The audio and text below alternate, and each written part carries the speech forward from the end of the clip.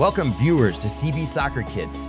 Today we're diving into Spain 1998 home away and talk about the bad World Cup they had.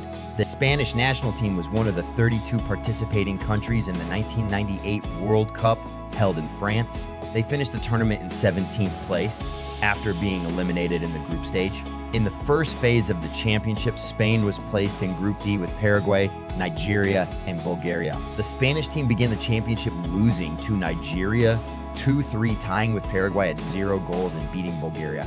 No longer able to qualify 6-1 to end up being eliminated from the tournament with 4 points in third in its group.